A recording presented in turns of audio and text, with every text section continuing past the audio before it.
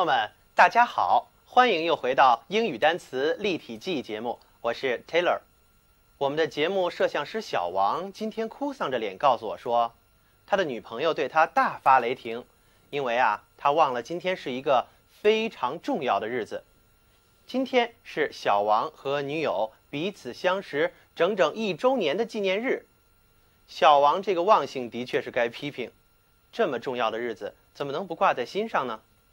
朋友们，你们日常生活中是不是也有很多重要的日子需要记在脑子里呢？那么今天呢，学习了跟日期、日子有关的2组词汇以后，相信你们就不会犯小王那样的错误了。日期 date D-A-T-E 非常短的一个词，还非常的干脆，这就是我们每一天的日子。今天是几月几号？ What day is it today? What day is it today? 过时了，落后于时代， out of date, out of date。 朋友们在使用电脑的时候经常要对这个软件进行升级更新，这就是 update。 update 其中的前缀 up 表示向上， date 就是日子，向最接近于当前日期的情况发展，这就是更新，使变得现代化。比如说 update the Windows software， update the Windows software， 更新 Windows 软件。把这个 update 拆开来，在其中加一个介词 to to 之后呢，再把这3部分用连字号连接起来，构成一个词，就是 up to date。 up to date。 to 它表示向着某个方向，很显然向着今天这个日子的方向，那就是直到最近的现代的，这是一个形容词。好了，接着我们引入一个词根 day， 同时它也是一个单词，不用说大家都熟悉，这就是表示天，每一天。我们几乎每天见了人都会说 How are you today？ 你今天好吗？ How are you today？ 或者我们问人家 What day is it today？ What day is it today？ 今天是星期几呀？这个 day 它就表示白昼、白天。 day 组成的短语简直是数不胜数。给大家举几个。第一个是 day after day， day after day， 日复一日的，一天一天的。还有 night and day， night and day， 夜日两个组合在一起，就是夜以继日的。把 day 还有表示光芒的 light 相互组合，组成的就是日光、黎明、白昼，这就是 daylight。 daylight。 这里的字母 gh 它是不发音的，听我读 daylight daylight。 每天，每天每日，这个意思就要用 daily 来表示， daily daily daily 它就是把单词 day 稍微变一下。大家看一下，把 day 其中的字母 y 改成字母 i， 再加一个形容词后缀 ly， 这就是 daily。 China Daily 今日中国，你们是否看过这份报纸呢？ China Daily。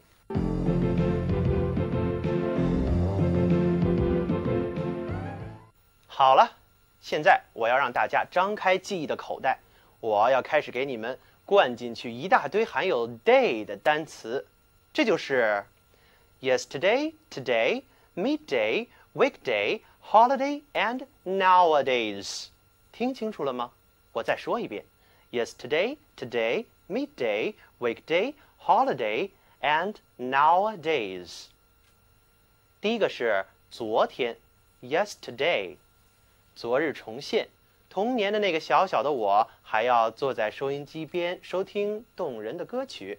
这就是卡朋特兄妹那首脍炙人口的 Yesterday Once More 所描绘的画面。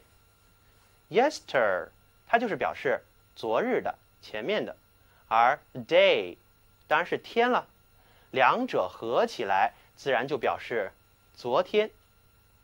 Yesterday 昨天过去了，这就来了今天。今天就是 today， 其中的 to 表示来到。今天的你我怎样重复昨天的故事呢？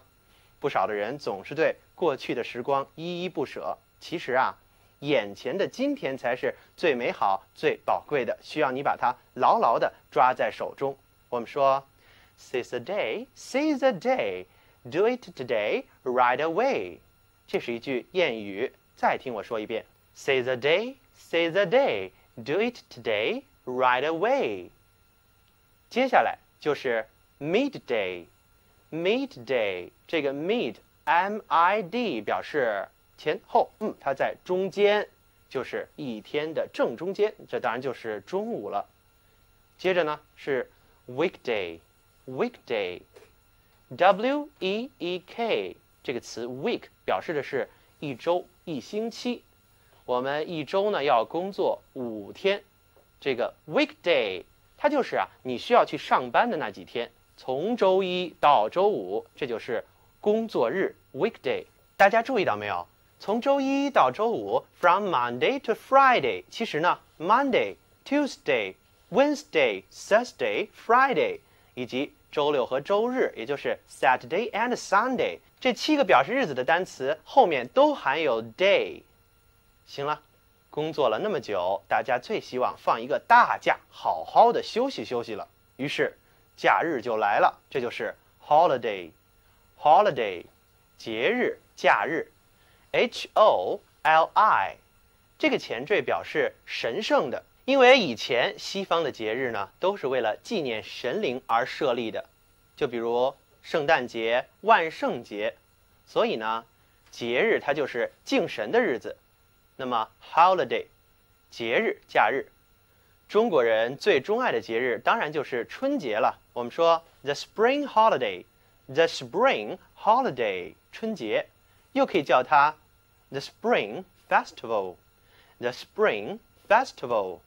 因为在春节里大人不用工作，小孩呢他们有一个假期就是 winter holiday， 寒假，一家人团团圆圆的，那有谁不高兴呢？所以呢大家最钟爱的就是 holiday。 最后一个就是 nowadays， N-O-W 它表示现在 now 目前现在，而字母 s 这是一个副词后缀。人们在谈及当前的某些事情状况时都会说这个词 nowadays， 眼下、当前。老人们最喜欢说这句话，就是 Nowadays the young people are different from our times。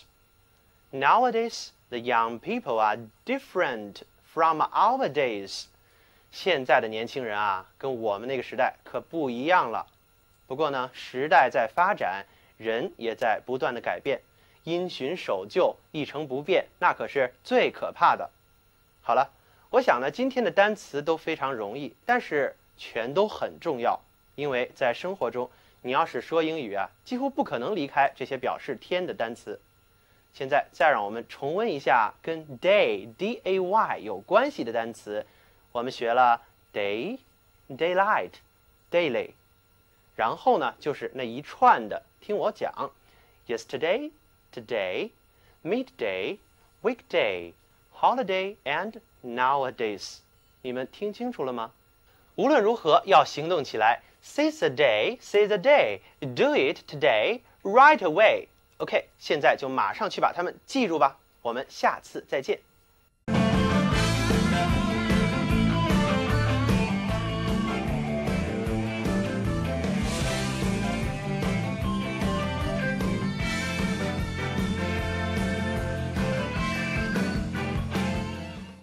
Hello， 大家好，又见到 Linda 了 ，How are you？ 你们好吗？今天一来要谈的这个话题有点吓人，就是 dead， 这个词根跟死亡有关系。dead 这个词根本身也是一个单词，中间的 ea 字母组合念作 a， 单词读作 dead。都跟我念一遍吧 ，dead， 没有生命的、死亡的都叫做 dead。比如一块没有生命的岩石，就可以说成 a piece of dead rock。a piece of dead rock。另外，夜深人静的时候，没有任何生命迹象，也可以用 dead 来形容。所以我们可以说 the dead hours of the night。 the dead hours of the night 意思就是夜深人静的时刻。这里要注意区分的是 dead 跟 late 的具体用法。两个词表示的都是死亡，只是 late 多指刚刚故去的人。我们现在把 dead 后面的 d 去掉，加上 th 名词后缀，这个新的单词 death 就是死亡的名词。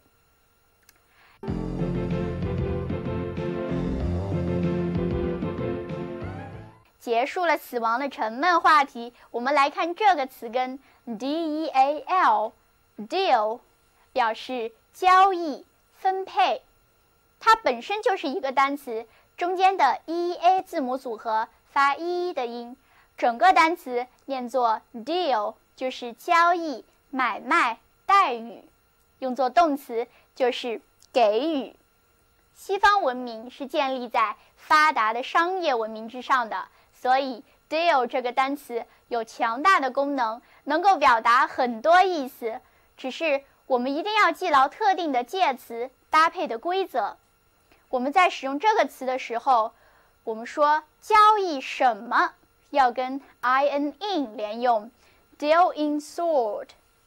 deal in sword 就是买卖盐，和谁交易，和谁打交道，对付谁，要跟介词 with 搭配使用，就是 deal with。 例如 What is the best way to deal with young criminals? What is the best way to deal with young criminals? 什么是对付少年犯最好的办法呢？我们在 deal 后面加上 ing 的名词后缀，得到一个新的名词 dealing， dealing， 意思就是交易、往来、对待、处理。I have no further dealings with him. I have no further dealings with him. 意思就是我再也不和他打交道了。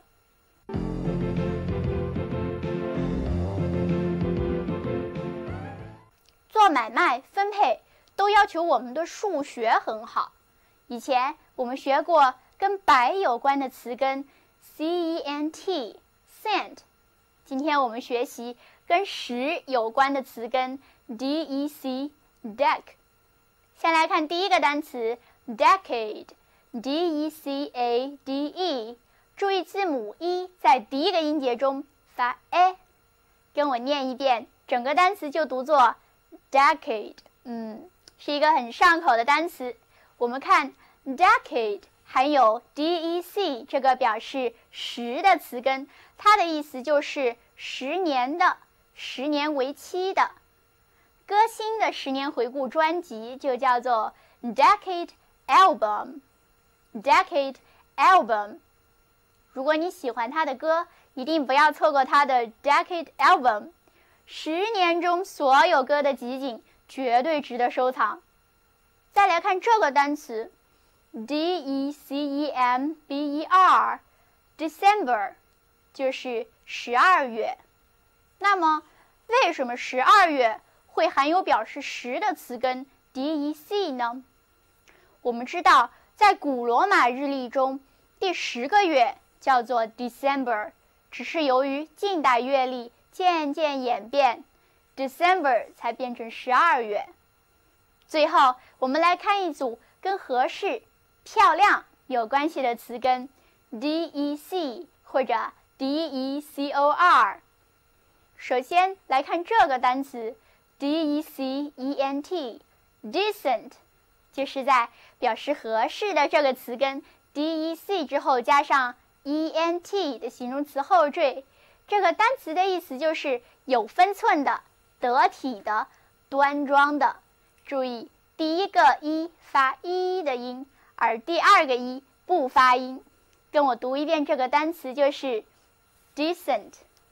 比如说，我们每天做节目，导演都要求我们的着装得体，用英语说就是 Our director requires our dress to be decent. Our director requires our dress to be decent.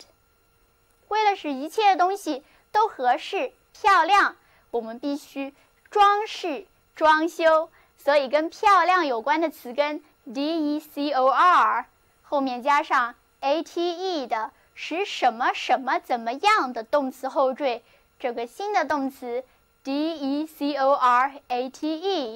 decorate 意思就是装饰、装潢、修饰。现在再在 decorate 后面把一去掉，加上 ion 的名词后缀，这个名词 decoration decoration 意思同样是装饰、装潢。过年的时候，我们用很多装饰品把大门装饰起来，就可以说成 We decorate the gate with a lot of decorations. We decorate the gate with a lot of decorations. 最后，顺便记熟这个单词 deck deck， 它同样含有词根 dec， 它的原意是甲板，后来也指装饰、装修。好的，我们今天先是谈论了没有生命的话题 dead， 就是没有生命的、死亡的，它的名词形式就是 death。 然后我们来到了一个充满生气的地方，这里叫卖声此起彼伏，就是一个市场，在这里各种各样的交易在进行着。交易就是 deal， 它的名词就是 dealing。 为了做好买卖，我们练习了一下我们的数学，知道了一个跟时有关的词根 dec， 所以 decade 就是10年， December 就是古罗马的10月，现在的12月。最后我们聊了聊得体、漂亮的话题。得体端庄的就是 decent， 装饰就是 decorate， 它的名词就是 decoration。 另外一个含有 dec 的单词，原意是甲板，后来也有装饰装修的意思，还记得它的拼写吗？就是 deck deck。 好啦， let's call it a day， 今天就到这里吧。我是 Linda，See you next time. Bye bye.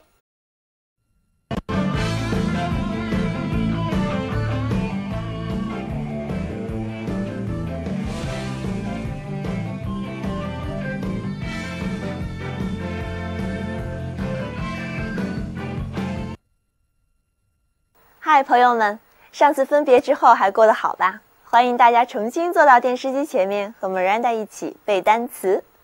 今天的第一个词根是 deed， D-E-E-D， 是个名词，表示行为、事实、功绩。注意这里的字母 E-E 要读长的 E， 所以跟我一起来念一下 deed deed。 我们来看两个例句，这样呢会比较容易理解 deed 这个词的意思。第一个 Deeds of heroism， Deeds of heroism 就是英雄事迹。下面一个句子比较长，听好了。 Deeds are better than words when people need help. Deeds are better than words when people need help. 就是在需要帮助的时候，行为要胜于语言。所以，一个在你最需要帮助的时候伸出手来的朋友，才是你真正的朋友。英语中就有这样一句谚语 ：A friend in need is a friend indeed. A friend in need is a friend indeed. 需要时候出现的朋友才是真正的朋友。这里的 indeed 就是我们今天要学的第2个单词。in 前缀表示进入，在什么什么里面的意思，而 did 这个词根是行为，那在行为里进入什么行为，不就是真正的行动起来？所以 indeed 这个单词的意思就是真正的、确实的，往往呢放在句子当中加强语气。比如说 Did he complain? Did he complain? 他抱怨了吗？ Indeed he did.Indeed he did. 他当然抱怨了，确实抱怨了，加强了语气。那 Do you agree? Yes, indeed. Do you agree? Yes, indeed. 就是你同意了，当然同意了的意思。那这里呢有2个单词长得特别像 did， 它们是 weed 和 feed， 分别拼为 weed 和 feed， 只是首字母不同而已。发音呢都是 e 长 e。 这个 weed weed 的意思是杂草，那田地里花园里的杂草都是 weed， 所以除草剂就是一个很形象的单词，是 weed killer。 weed killer K-I-L-L 意思就是杀，而 killer 加上 er 是杀手，杂草的杀手就是除草剂。那另外一个单词呢是 feed， 和 did 非常像。 feed 的意思是喂养，当你说全家都要靠他一个人养活，就应该这样来说 She has a large family to feed. She has a large family to feed. 她呀有一大家子人要养活呢。养鸟的朋友可要听好了，现在我有一个问题要问你们， What do you feed your birds on? What do you feed your birds on? 你用什么喂鸟？ Feed on 这个词组的意思就是以什么什么为能源，为养料。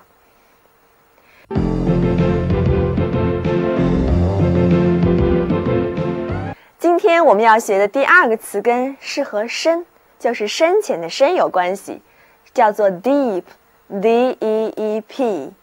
Deep 是一个形容词，表示深的， E-E 在这里仍然发长 E， 跟我念 deep right。 那经常呢是指一个物体从顶端到底部这段距离非常的长。 For example, a deep river.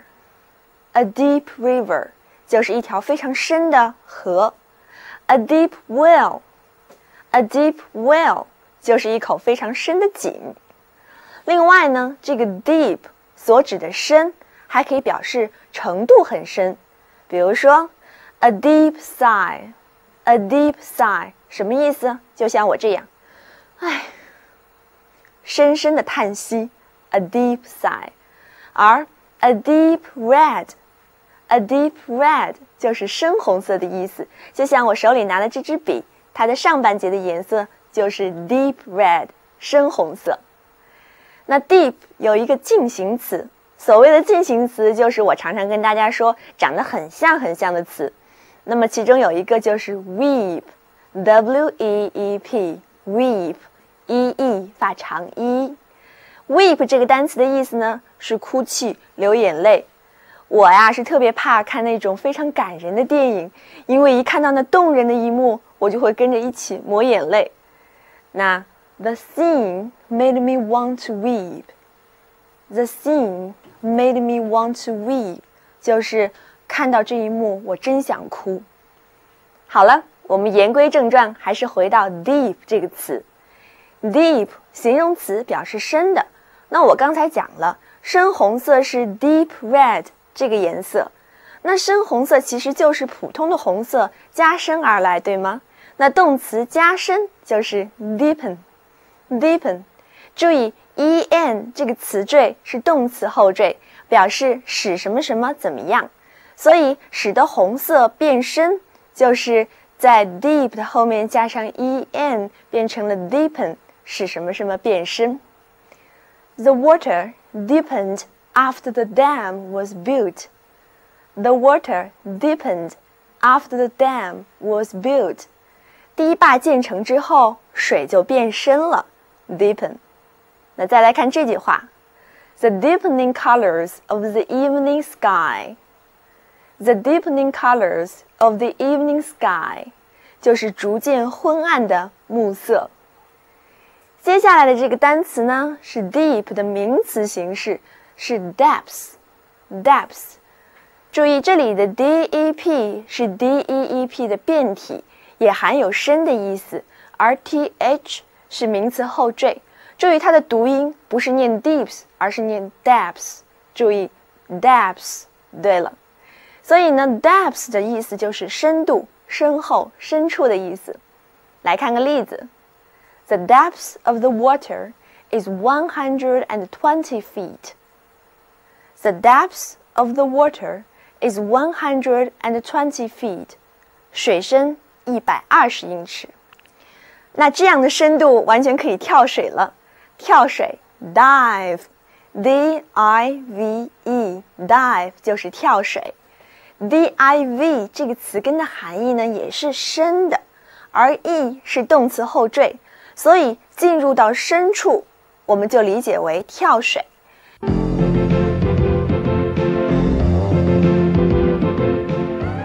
那今天我们学的最后一个词呢是 deep D-I-P deep。注意这里的字母 I 发 e， 很短很短的 e deep。 deep 这个词的意思是蘸水的蘸，还有浸泡的浸这个意思。显然它是一个动词。短语 deep into 就是浸一浸，那么后来就引申为浏览、翻阅。我们如果看书只是粗粗的翻一下的话呢，完全可以说是蜻蜓点水一般，所以用 deep into 浸一下来表达真是很恰当的。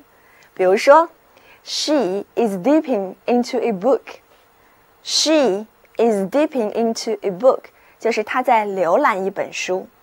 注意，因为 deep 是重读闭音节，所以呢，当它加动名词后缀 ing 的时候呢，要双写最后一个结尾字母 p， 正确的拼法应该是 dipping， 记住了吗？双写 p。有一个单词和 deep 长得非常的像，是它的进行词，这就是 drip。你看，就是多了一个字母 r，drip。drip 的意思是水滴、滴水、滴答滴答的滴水。那 a dripping tap 就是滴水的水龙头。注意 drip 在这里也要双写 p 才能加 ing 变成动名词。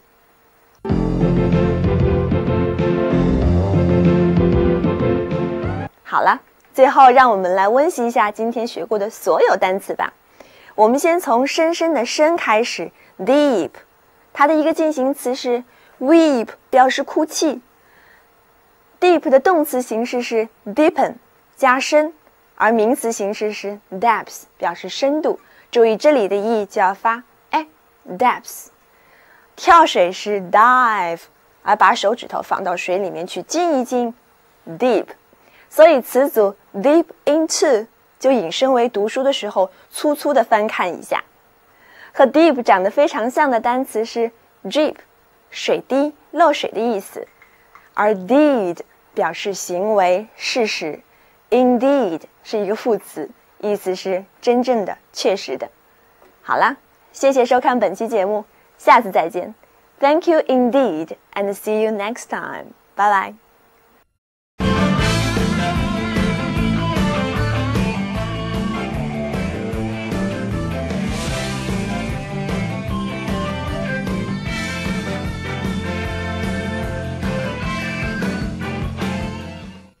嘿，欢迎大家又坐在电视机前准时收看我们的节目 Taylor 来和你们一起学词根背单词。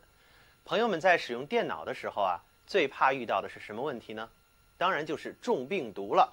有些病毒非常可恶，它能够自动的把你电脑上有用的文件全部都删除，一个都不留。即使不是重病毒，要是有人错误的删除了你电脑中有用的文件，也会给你带来不少的损失。所以呢，我们今天就先学习一下删除这个词，那样的话你就可以用英语告诫你的朋友，不要随意的删除我电脑中重要的文件资料。删除就是 delete 这个词啊，它的重音在后半个音节上，其中的 d-e-l-e 它是表示删掉删除的词根，由字母 t 连接一个动词后缀 e 构成删除这样一个动词。大家看 d-e-l-e-t-e 非常好记的一个词 delete 删除文件，那么就是 delete the documents。 下一次你要注意一下，当你在电脑中要删除一个文件的时候呢，电脑就会问你 Are you sure to delete the document? Are you sure to delete the document? 你确实要删除这个文件夹吗？很多时候啊，就是因为你一念之差把文件给删掉了，就会导致系统的瘫痪。在 DELE 后面加上名词后缀 TION， 那么就表示删除这样一个动作。这是一个名词 deletion， 删除擦掉。提到擦掉，我想起来我小的时候呢是用铅笔在这儿写日记啊，写错了就拿一块橡皮擦呀擦，把这个纸弄得又皱又脏。现在我是用电脑啊，啪啪啪在这儿打，这样来记日记，错了就可以直接删掉，重新的输入，非常方便。我说 Now I use computer to write diary and it is more comfortable. Now I use computer to write diary and it is more comfortable. 这里边 diary 就是日记、日记本儿。那么词根 di 表示的是日子、天，它跟单词 day 有关系，而 ary 这是一个名词后缀，字母组合 ia 就读作 ia， 因此是 diary。数一数啊，我小的时候一共写了5大本日记呢，那就是 5 diaries。好，我们现在给词根 di 加一个名词后缀 al， 这就构成了 dial。因为 di 它表示日子、天，这就很容易使人联想到中国的日晷这样一种古老的记时间的工具。日晷它的盘面是圆形的，所以呢 dial 这个词就可以形容那些有数字的圆形的盘状物，比如说钟表的表盘，还有我不知大家现在还能不能见到，就是以前那种老式电话的拨号盘，这么来回的拨。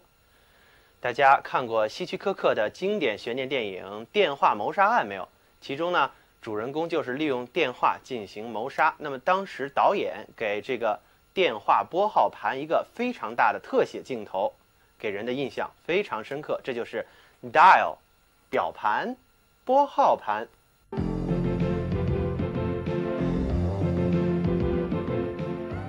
好了，下面呢再讲一组跟密集、浓厚有关的词语，它们都含有一个词根，就是 dens。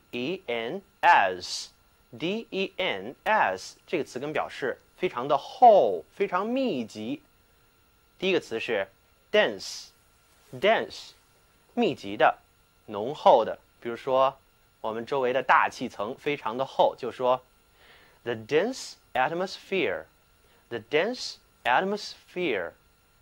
dense 要想得到它的名词呢，就要在 dens 这个词根的后面加一个名词后缀 ity， 构成 density， 就是指密集的程度啊，那就是密度、稠密。我们的近邻日本人口众多，面积又非常狭小，那它的人口密度自然非常稠密了。我们就说 Japan has a high density of population. Japan has a high density of population. 好，现在为了使一个物体它的密度 density 变得更大，我们呢就需要对物体进行压缩，把它压得更加厚实，这就是 condense。condense 其中这个前缀 con 表示的就是共同的，使它们在一起。那么 dense 大家已经见到了，是厚的，把分散在空间各个部位的东西汇聚到共同的一块，那么就是使它们变得很厚，使它们的密度很大，这就是 condense。压缩使变得浓缩。我们说，要是把一句很长很啰嗦的话进行浓缩，让它变得短一点，这也是一种压缩，就是精简文章，精简。所以啊 condense 又可以表示精简缩写。比如 A long story may be condensed into a few sentences. 一个长的故事呢，可以缩写成几句话。A long story may be condensed into a few sentences. 好，最后呢，来讲两个政治上经常使用的词语，这就是民主制度以及民主制，它们分别是 democracy 还有 democratic。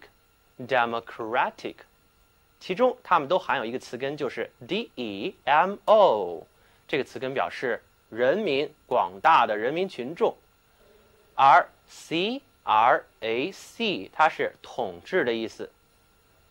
democracy 里边的这个字母 y 它是一个名词后缀，因此呢就表示由人民来进行统治的制度，自然就是民主制度了。democracy 这个词啊，它其实来源于希腊语，因为民主制最先就是在古代希腊的雅典建立起来的，而大众的民主政体的就是 democratic， 这就是给民主统治加上一个 ic 呢是一个形容词的后缀，这就可以了。我们说民主政府，那么就是 democratic government。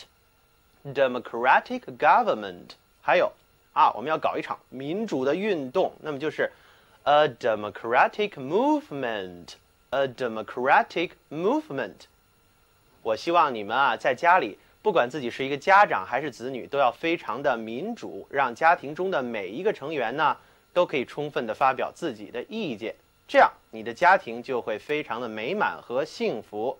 好了，除了我刚才提到的民主制与民主的，也就是 democracy and democratic， 我们今天呢还讲了跟 dense 厚这个词根有关的 density， 也就是密度，还有压缩 condense。 我还提到了写日记，也就是 diary。 我写日记呢，以前呢是在本子上写，现在可以用电脑打了。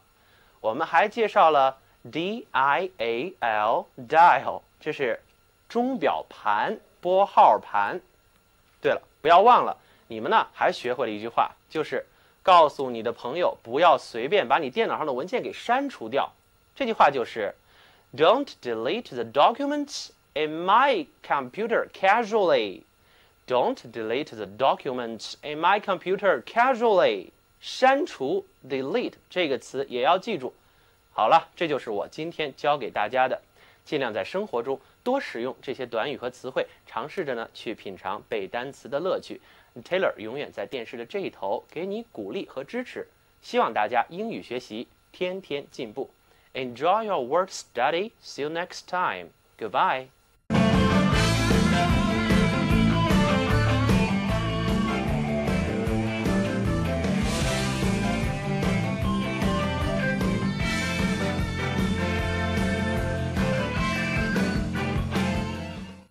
Hello， 大家好，我是 Linda， 真开心啊，我们又见面了。每天我们都要跟不同的人说话，交流意见，沟通想法。那么关于说话的单词在英语中是怎么表达的呢？所以今天我们就聊一聊 dic 还有 dict 这两个关于说的词根。我们先来看这个单词 predict， 在表示说的词根 dict 之前加上一个意思是在什么什么之前的 pre 前缀，单词的意思应该是在说之前怎么样，所以 predict 的意思就是预测、预言。注意重音是放在第二个音节上的，跟我念一遍这个单词 predict。 对，比如说比赛中双方势均力敌，预测谁将获胜是非常困难的，这时候就可以说 It is impossible to predict who will win. It is impossible to predict who will win. 预测谁将胜出是不可能的。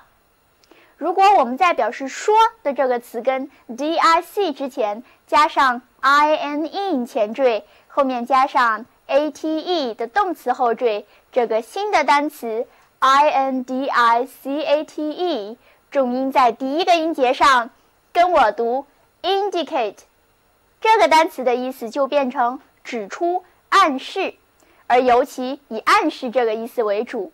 我们不妨这样记忆，我们知道 in 表示在里面，和 out 是相对的，那么没有在外面说，没有明说，只是在里面说了，内部表明自然就是暗示。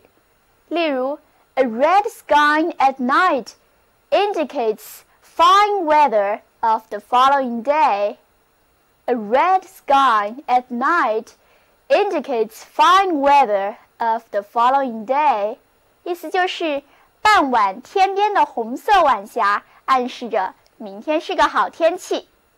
我们把 indicate 后面的 e 去掉，加上 ion 名词后缀，就得到 indicate 暗示这个动词的名词，它的意思同样是指示、暗示、迹象。例如回到刚才红色晚霞的例子，现在就可以说成 A red sky at night is indication of fine weather of the following day. A red sky at night is indication of fine weather of the following day. 在这里 indication 就是动词 indicate 的名词形式。红色晚霞是预示着第二天好天气的迹象。同样表示暗示、线索的词，我这儿还有几个，比如 clue 字母组合 ue 发 u 的音，跟我读就是 clue， 意思是暗示、线索。例如 We have no clue to the identity of the murderer. We have no clue to the identity of the murderer. 我们对查明凶手的身份一点线索都没有。注意对什么什么的线索，这里要用介词 to。另外 haven't a clue， haven't a clue 就是一点都不知情的意思。另一个词 hint hint 意思同样是暗示、示意。比如说 The calm sea gives no hint of the coming storm. The calm sea gives no hint of the coming storm. 意思就是平静的大海根本就没有暗示一场暴风雨就要来临。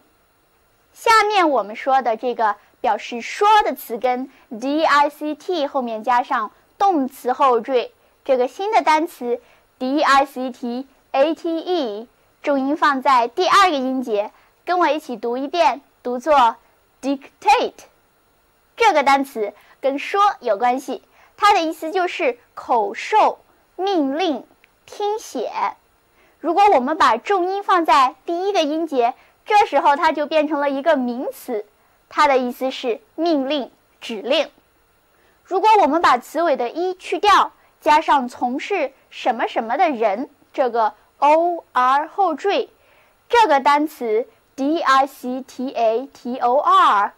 dictator 表示的就是总爱发号施令的人，所以单词 dictator 意思就是独裁者。如果我们把 dictate 后面的 e 去掉，换成 ion 的名词后缀，这个新的单词 dictation dictation 意思就是口授笔录听写。课堂上经常有听写练习，就可以说成 We usually have dictations in class. We usually have dictations in class. 我们上课经常有听写练习。下面在表示说的词根 dict 之后加上 ionary 的名词后缀，这个单词跟表示教授说话方式的书有关系。那么什么书是教授说话方式的呢？自然就是字典，所以单词 dictionary 就是字典。现在在同一个词根 dict 前面加上以前学过的表示反对的前缀 contra control， 后面是 ion 的名词后缀，这个新的单词 contradiction contradiction 重音放在第3个音节上，跟我读一遍 contradiction。 对，这个单词的意思跟反对的说有关系，所以单词 contradiction 就是反驳、否认、矛盾。下面我们再在表示说的词根前面加上表示一起的前缀 con， 后面再加上 ion 的名词后缀，这个单词 condition condition 略去了词根中的字母 c， 重音放在第2个音节上，跟我读 condition， 它的意思就是状况、状态。如果这个词用作复数，表示的就是环境、形式、条件。我们不妨这样来联想记忆， con 前缀表示一起，中间的词根表示说，那么许多人在一起议论他的近况，就记住了单词 condition 表示状况、状态。如果我们想表达在什么什么的条件下，我们通常使用结构 on condition that， 后面接一个说明条件的从句。例如，妈妈总是对小孩子说 You can go out on condition that you wear an overcoat. You can go out on condition that you wear an overcoat. 你穿上一件外衣，我就让你出去玩。又比如说 poor working conditions. Poor working conditions 就是指恶劣的工作条件。最后一个单词 index index， 我们一起来看这个单词，前缀 in 相当于 at， 表示在、像，而 dex 相当于表示说的词根 dic， 所以这个单词跟指引说话的内容有关系，所以它的意思就是索引、指数、指标。好了，今天聊了这么多关于说的话题，现在来总结一下。首先是 predict， 在说之前就是预测，然后是 indicate， 在里面说就是暗示， indication 就是它的名词迹象，它的近义词有 clue 和 hint。 接下来是听写、口授 dictate， 它的名词 dictation， 还有专门爱发号施令的独裁者就是 dictator。 然后是教授说话方式的书，字典就是 dictionary， 同样要用到这个表示说的词根。再接下来反驳就是 contradiction， 状况就是 condition， 索引就是 index。 今天就到这里吧， Let's call it a day。 我是 Linda， See you next time。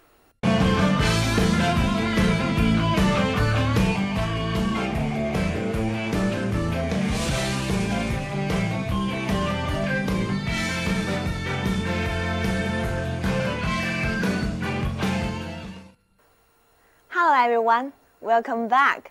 And this is Miranda, always waiting here for you to learn the English words. 我是 Miranda， 和大家一起学单词。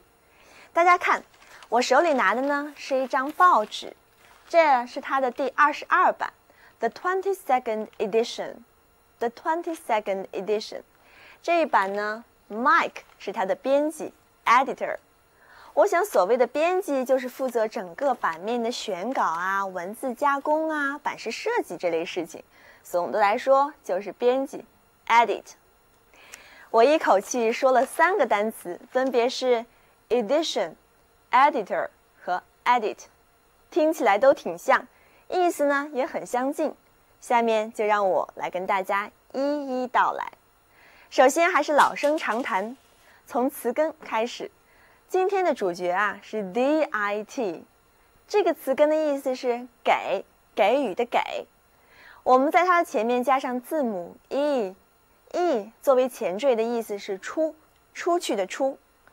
报纸要刊印发行，肯定是把稿子啊、版面啊实实在在的做出来。这种行为有一个专门的术语，就是编辑校对 edit。注意重音在第一个音节 edit， 跟我念 edit。OK。不过呢，在用这个词的时候，可不仅仅局限于报纸，编辑图书、编辑剧本都可以用 edit。比如说 edit a book of poetry。edit a book of poetry， 编辑一本诗集。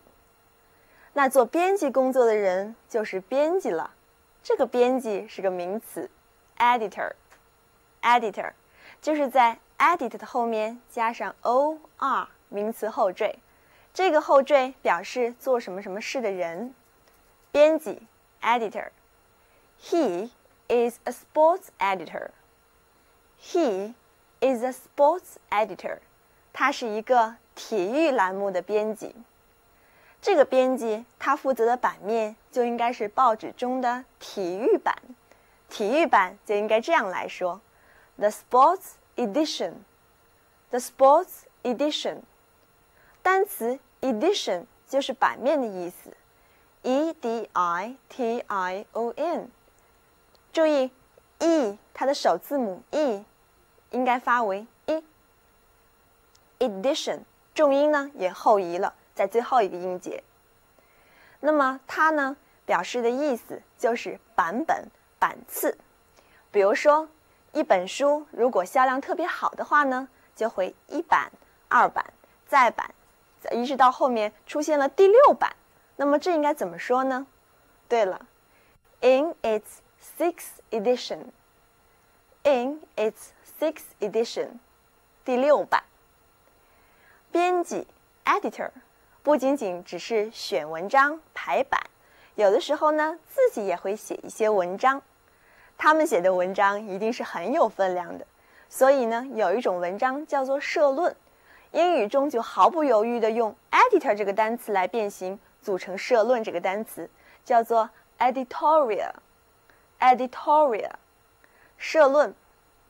注意 ial 是一个形容词后缀， editor 是编辑，而编辑写的文章 editorial 就是社论。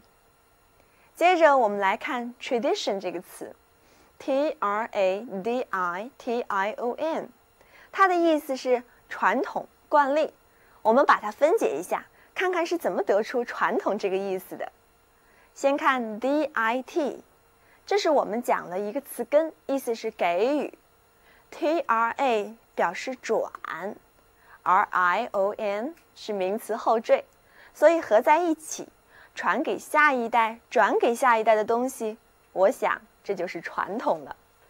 现在很多传统都被打破了，这句话应该这么来说 ：Nowadays, many traditions have been broken with. Nowadays, many traditions have been broken with. 但是呢，尽管如此，还是有很多传统被保留了下来。比如说，传统的节日 （traditional festivals）。traditional festivals。traditional 就是在 tradition 的后面加上形容词后缀 al。意思是传统的。春节是我们的传统节日，这句话应该这样来说 ：The Spring Festival is our traditional festival. The Spring Festival is our traditional festival.